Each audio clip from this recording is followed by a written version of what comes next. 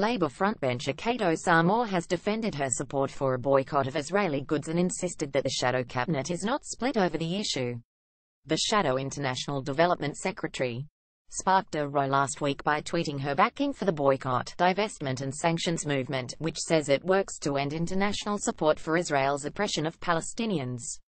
The move appeared to put her at odds with Shadow Foreign Secretary Emily Thornberry, who said last month that opposition to the Israeli government can never justify a hatred of the nation and its people, or a boycott of its products.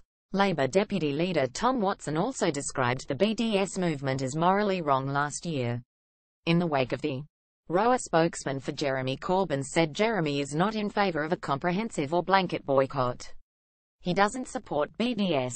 He does support targeted action aimed at illegal settlements in occupied territories. Joan Ryan MP, chair of the Labour Friends of Israel, wrote to Ms. Osamor last week asking her to clarify her position.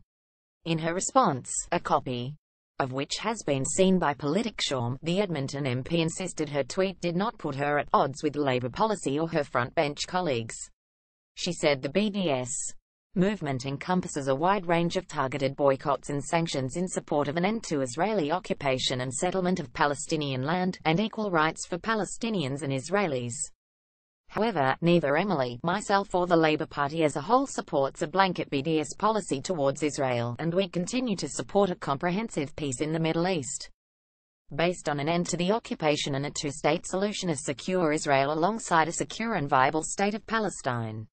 A spokesman for LFI said, however, it sometimes dresses it up. The BDS movement's goal is a total boycott of the world's only Jewish state.